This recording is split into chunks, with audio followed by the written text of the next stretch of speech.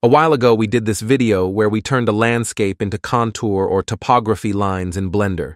Then I got a couple of questions asking me about how to do it the opposite way, so let's see that through.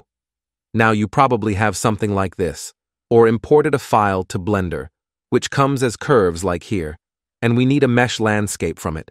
So the first thing we should do is convert this curve to mesh. We do that from the Object menu or from the F3 search bar, Converted to Mesh. One direction you might try is the Loop Tool Loft command, since it's used with cross-section modeling, and you select the object in Edit mode, then choose Loft only to end up with a bad-looking mesh. It's messed up.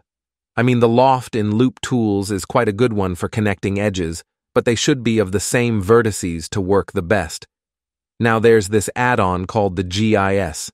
Its main focus is geographical data search and importing, but it has a cool option that can help us. You can get it from this page, which is linked down in the description, and simply install it in Blender.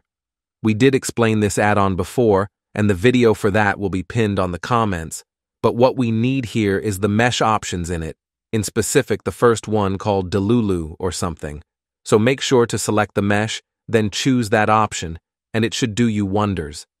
I mean, it's not perfect. The topology inside is not top-notch, since the vertices on each line are different, but for the shape, we can drop on it a smooth corrective modifier and tweak it around to get a decent result.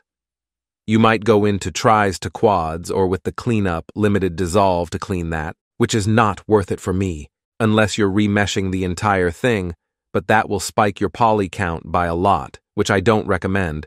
So if you're just looking to switch your topography lines to mesh easy and fast, the GIS add-on is your shortcut for that. And that's it. Like and share before you run into doing this. And tell us in the comments about your hopes and dreams for this world. Stay sharp. Goodbye.